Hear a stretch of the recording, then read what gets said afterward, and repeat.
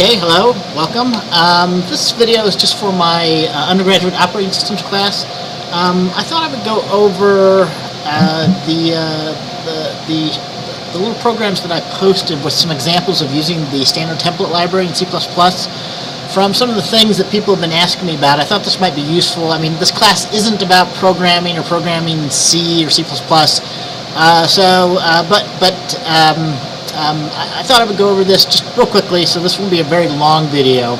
I posted two files on our eCollege doc sharing area, one called vectorexample.cpp and another one called qstackexample.cpp. So I'm just going to go over those really quickly. These both show you how to use vectors and lists in the C++ Standard Template Library as a container.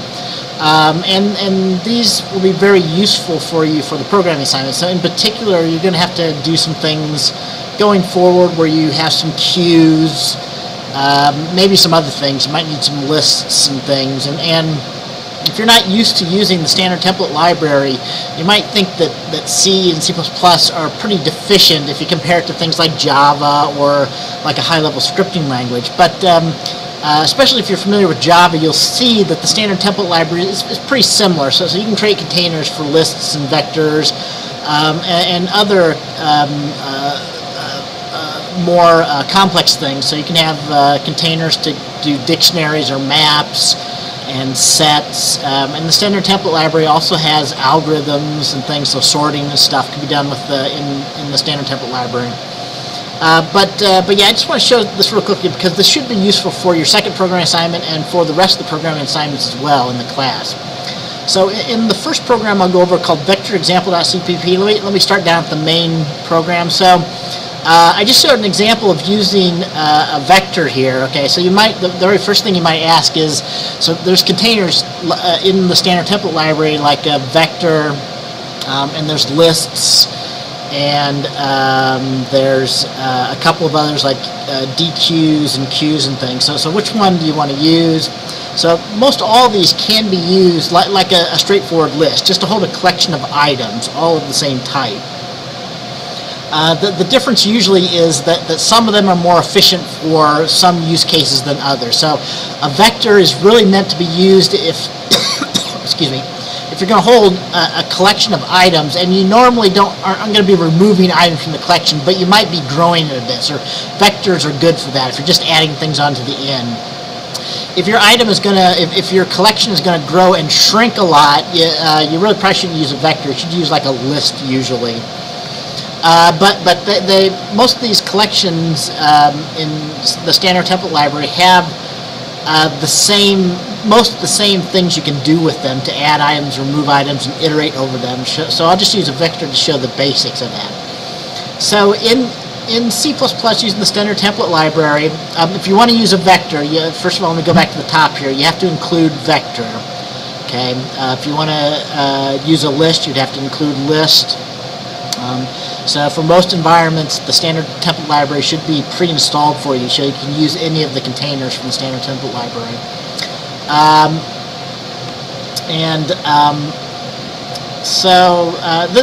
This is the first example of just creating a vector. So these containers in the Standard Template Library will only hold one type of item. So if I want to hold a bunch of integers, a collection of integers, I do this.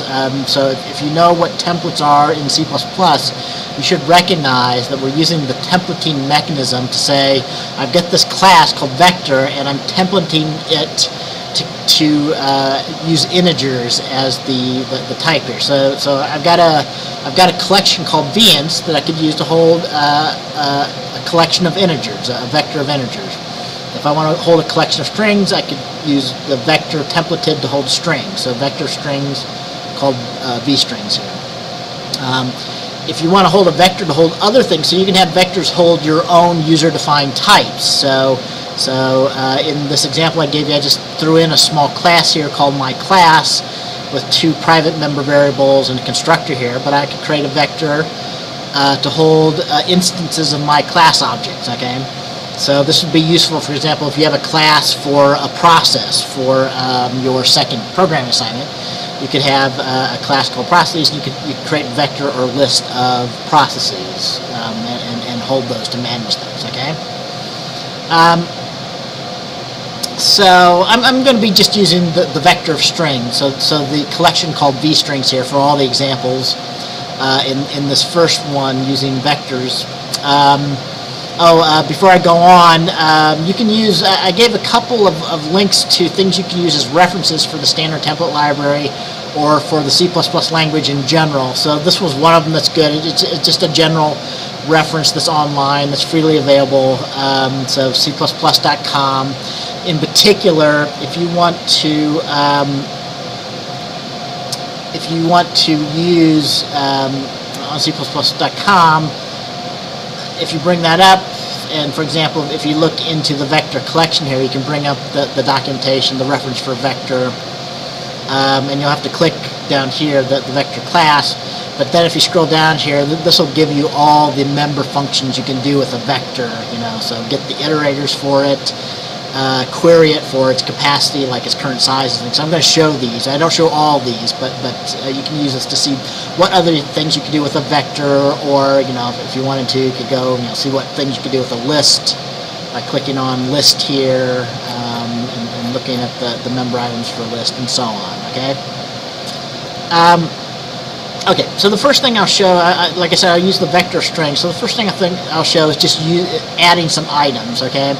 So vectors and lists and queues and things allow you to treat them like queues. So you can push, for a vector, you can push onto the back end, and I can't remember, but I think you can push onto the front end as well.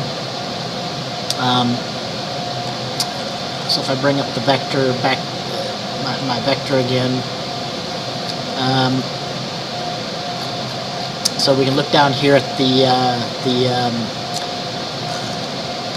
things you can do with a vector, the member functions. So these are modified. You can push the back. So a vector you can only push and pop on the back. Okay. So again, that's because a vector is only meant to be useful for something that's mostly static, that you add things onto the end. Although I'll show later you can insert things in the middle and erase things in the middle. But yeah, you can use a vector like a stack. You can just push things on the back and pop them off the back, for example. But you can't easily use a vector as a queue. If you want to use a queue, you'd want to use a list or something like that. So, but anyway, so we have a vector. Initially, a vector of strings. Initially, it's empty. So here I'm just pushing on some strings. So I push onto the back a couple strings. Hello, I'm an item on the vector and so on. So I push 4 strings on there. And then here's our second example of using a member function for the vector collection. So I can query the size of it. So after I do that, so let me go down here and actually compile that and run my little example program here. So I compile it, and let me run it here and go back up to the top here and look at the output. So this very first output here, the vstring's current size, gives me this output right at the top here. Vstring's current size is 4, which makes sense, because we just put those 4 items in. We've got 4 items in the collection, okay? So the next thing I show you in this little bit of code is how to iterate over the vector, okay? So I show you a couple of different ways of doing this. The very first one is to use the overloaded open and close brackets as if it's just a regular old style array of values. Okay, and so you can do it that way. So this would look similar to old code if I had just an array of something. So I iterate over and I access it like this. Okay, so you can access vectors like this, and as long as the item that you have in your collection knows how to display itself to an I/O stream, then this will access it and display it. So this set of output here comes from that first iterator. So we access the 4 items and we just display those strings onto the cout I/O stream. Okay. But another way you can iterate over collections in the standard template library is by using iterators. Okay, so this is, you'll see the same thing in like the Java libraries, has this idea of this concept of iterators, so you can iterate over collections like list collections and things like this. So you can do the same thing in C++. So usually iterators look something like this. So you can use a for construct to do this. Here I use this auto keyword. This is new in C++ 11, okay, but I create a variable called iterator, and I use the vstrings.begin and vstrings.end. So this is a regular for loop, but the iteration starts at the beginning of the collection, my vstrings collection, and I iterate until I get to the end. So my iterator goes till I get to the end, and I just increment the iterator by 1 every time through the for loop, okay? And you'll notice that begin and end are just member functions. Again, if you look in the documentation for vector, you see these iterators. So you usually don't need to use most of these others except for special cases, except for begin and end. So those return you an iterator to the beginning of your collection and to the end of your collection for these standard template library collections here. So if you do that, the second output is coming from that for loop here, the for loop using the iterator. But it accesses the item. So one thing I'll point out, so notice here, notice here, iterator is actually, it's one of these iterator objects, but you access it like this. So I use the star iterator. So iterator behind the scenes is actually a pointer.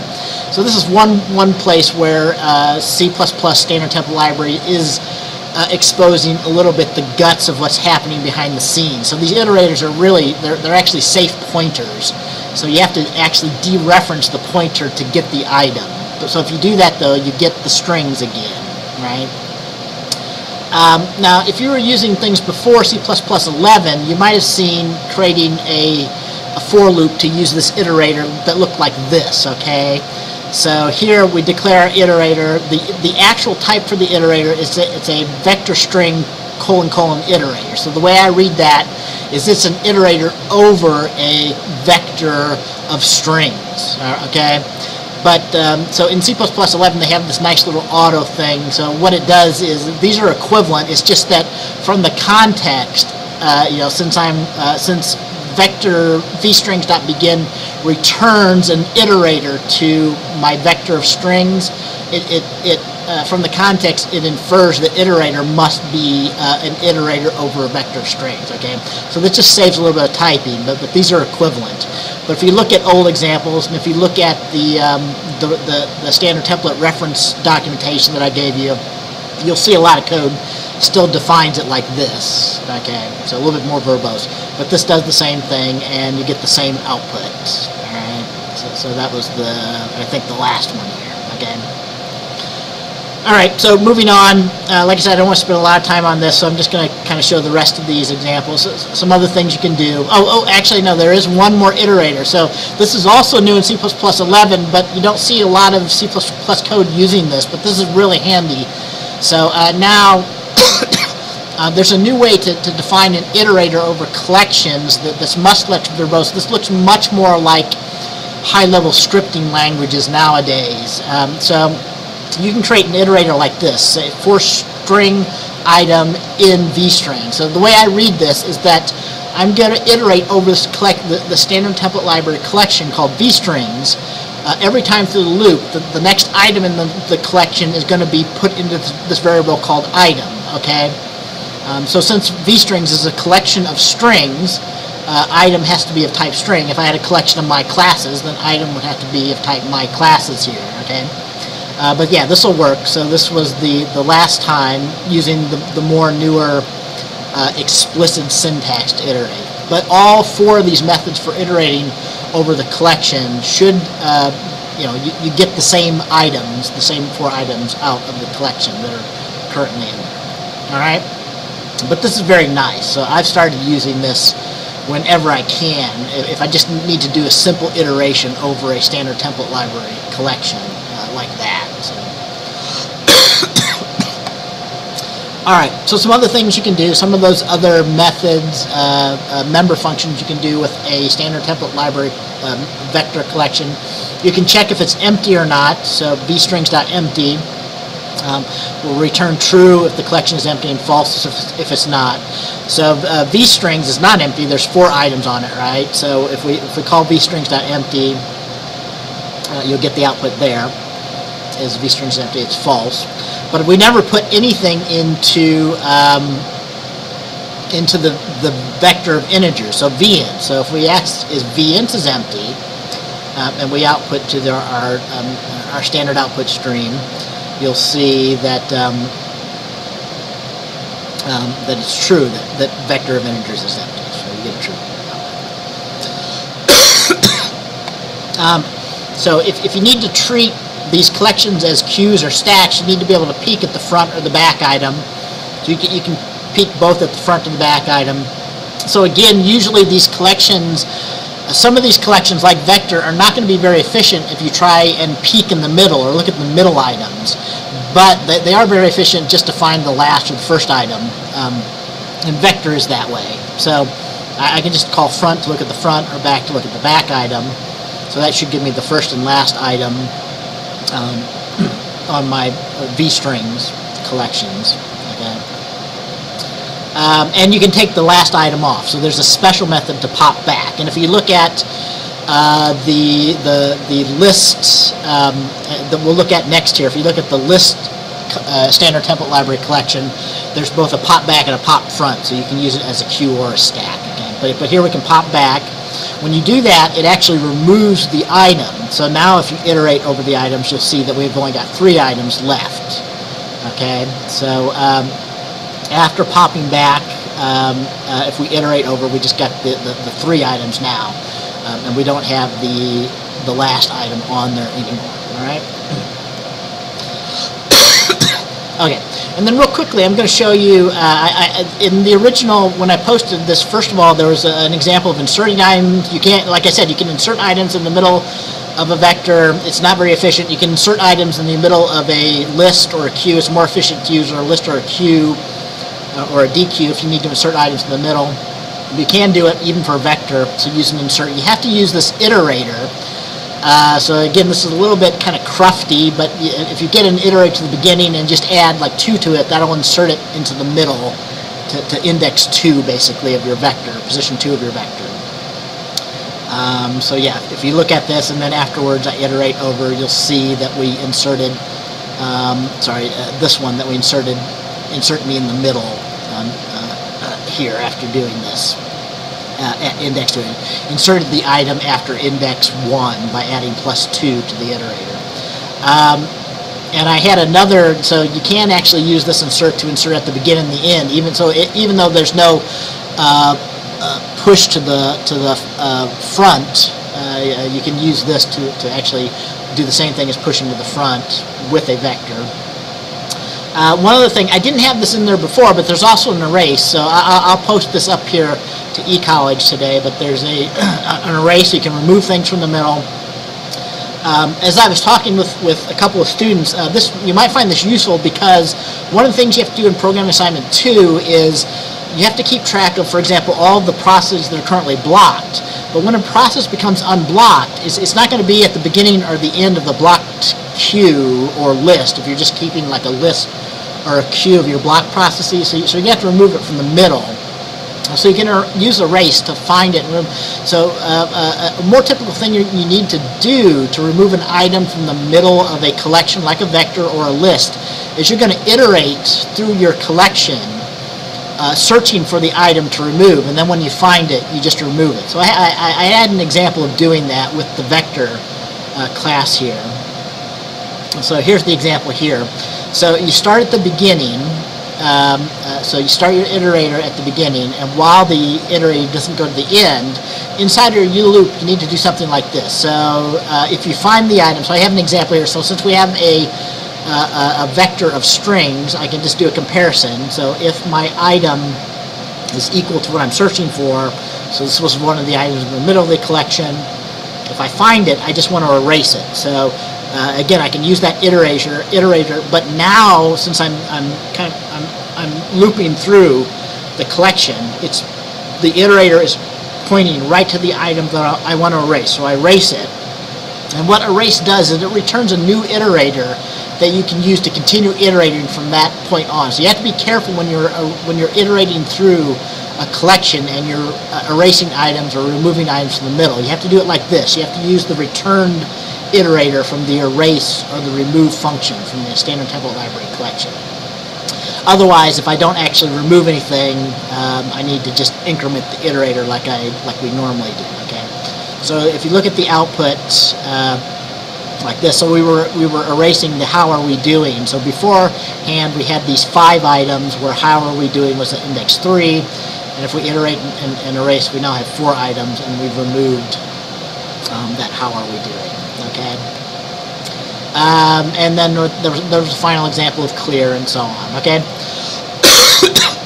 So moving on, again real quickly, let me look at this other example. In this other example I posted to eCollege, I showed an example of using the list standard template library to act as either a stack or a queue. So this could be useful, again, for the programming assignments for this class. Okay. So first of all, we use it as a stack. Okay. So again, like before, I'm just going to use a stack of strings. I create a collection of strings, a list of strings. I call it string stack. And we push a couple of items on.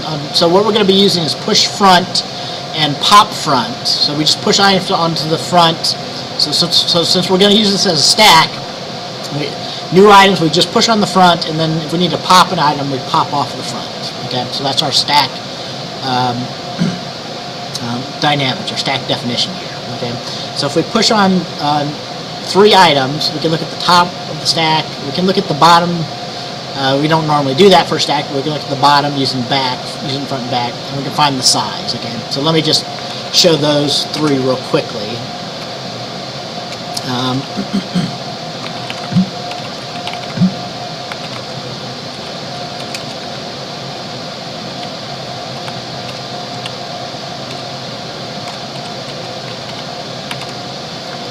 So there, I compiled it and ran it. So this was the output from after putting the 3 items on. So we have the size of the stack is 3, and I show the reason why you can actually use there's a definition for a queue and a definition for a stack in the Standard Template Library. But what you'll find is they don't define the ability to iterate over those because you normally don't want to peek in the inside of your stack or the queue, but for the programming assignments that I gave you for the class, usually you do, because you have to output what the current contents are of your queue, for example. So you need to iterate or peek inside of your queue, for example. So instead of using the queue, you can just use a list and use it like this. Use a list as a stack or a queue. I show that. So I show iterating over the stack of items, in this case using that new style. So for each item in my string stack collection of strings, we're going to iterate over it. So out here I printed out each one on its own line. So the first item ends up being at the front, and we're calling that the top of the stack. So the last item we push ends up being at the top of the stack. Okay, so that ends up being at the front or the top, and the first item that we pushed ended up down at the bottom of the 3 items that we pushed on. Okay. So then so here's popping 2 more items off and showing that the stack is empty. So after we pop off 2 more items,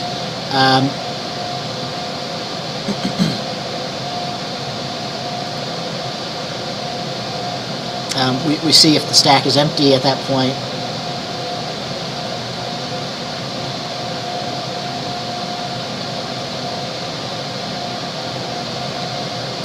This one right here. So after popping off 2 items, the stack is empty at that point.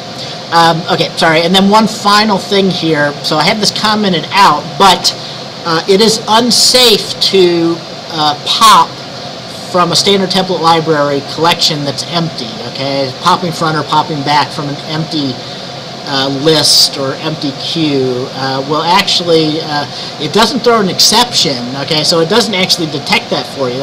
To me, that's a little bit So most higher level languages like Python or something will actually throw an exception. We will detect that you're trying to pop or remove from an empty stack, but C++ Standard Template Library doesn't do that. So here, if my stack is empty, if we try and pop one more item from it, this is normally what will happen. So if I recompile that and run, you'll see you just get a segmentation fault. So it's not very informative. So it's just segment faulting. So the moral of that is before you ever do a pop, unlike what I was doing in this example I showed you, you need to check whether it's empty or not. So if it's empty, you need to print an error message or do something saying, something's happened, I'm trying to pop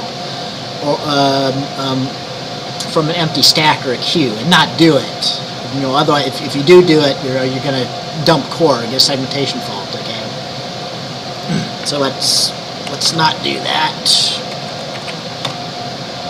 Okay, and then likewise, there was a quick example of using a list as a queue. So again, you might want to use a list instead of just a queue from the Standard Template Library, because you need to iterate over the queue. But it looks pretty similar. So for a queue, you want to push onto the back and then pop off the front. Okay, so for lists, you have both push back and push front, and pop back and pop front. So if you want to just use it as a single ended queue, you just always push onto the back and pop from the front. Okay. So after we push on 3 items and we look at the size and we iterate over it,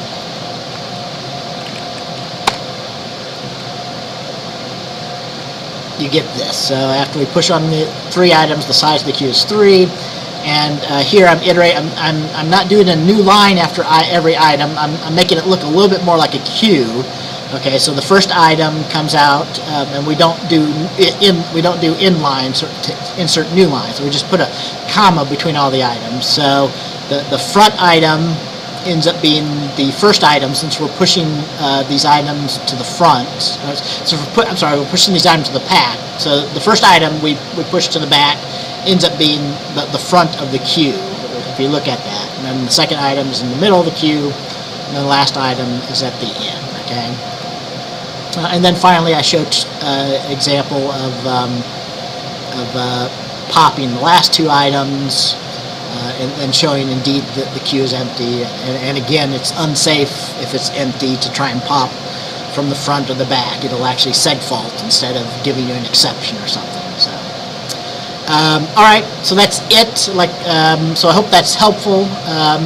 I will post both of these example programs are up on our eCollege doc sharing area for you to use. You should find those useful when you're working on your second programming assignment. At least I hope you do. Okay, well then go ahead and get working on your second programming assignment, and good luck.